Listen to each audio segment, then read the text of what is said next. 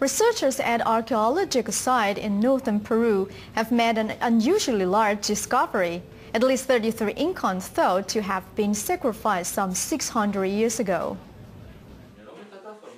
At least 33 mummies were found on the northern coast of Peru at an archaeological site known as Chotuna Chotnamkep.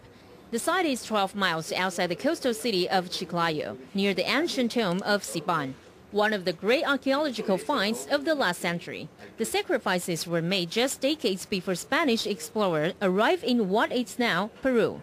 Scientists say human sacrifices was common in the Incan culture, which flourished immediately before the arrival of the Spanish in what is now part of Peru, Chile, and Ecuador between 1400 and the mid-1500s. Human sacrifices were done under very special circumstances. These architectural changes and renovations that coincide with the changes in eras are very important for the history of Lambayeque.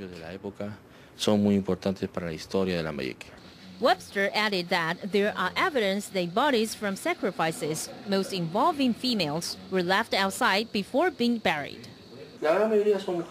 Most are women and girls. These three, for example, are girls. Work at the Chotuna Chotnamkep site started in 2007. Scientists are now comparing DNA samples of the mummies with DNA samples of people who live in the area to get more clues about the origins of the area's indigenous communities. TITV Weekly.